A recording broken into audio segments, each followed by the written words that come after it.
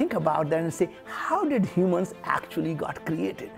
And if you think from the perspective of the nature, as you know, on our spacecraft we call planet Earth, these are single-cell organisms, the eukaryotes and the bacteria and viruses and the fungi and yeast and the mold, they have been around for billions of years. The humans are give or take about a couple of 100,000 years old. So you wonder, how did humans got created? So here's my tongue-in-cheek story of how I believe it actually happened.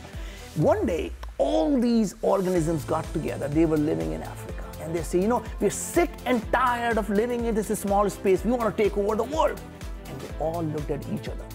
And one of the smarter ones said, you know, I think I know what to do. What would you do?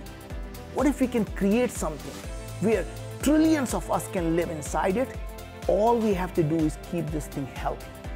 It's going to walk around everywhere. We're going to make them crave what we want. They're going to find that food for us. They're going to go all over the world. They're going to poop everywhere. They're going to spread us around and we're going to take over the world. And they created humans.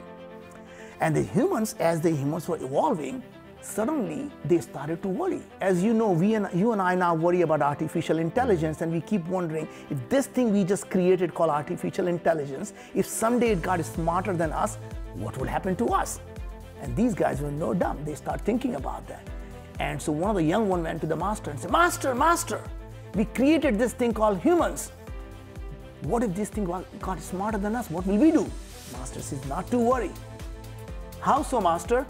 He says, right inside their cell, they call that mitochondria. You know, it's one of our brothers, right? It's one of the ancient bacteria. We talk to it all the time.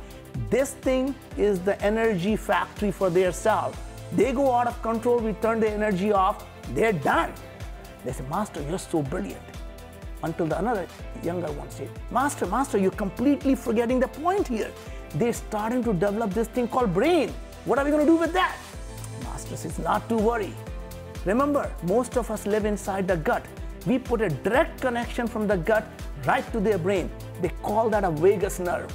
And they don't quite remember, just because they call it a vagus nerve like Las Vegas. What happens in the gut doesn't stay in the gut. It goes everywhere. We, in fact, control what happens in their brain, and we let them know what we want through something they call neurotransmitters. So you remember serotonin? Yeah, I remember serotonin. It makes them feel good. Yeah. Guess what? We produce 90% of the serotonin right in the gut. We don't let them produce it. They want to feel good, they got to feed us. Right.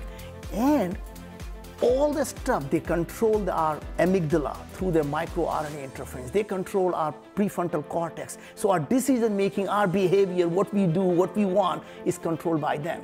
And you say, young ones, just remember, like a good leader, we make them think they're making a decision. We are the ones simply pulling the strings. So just sit back, enjoy, and let them take care of us.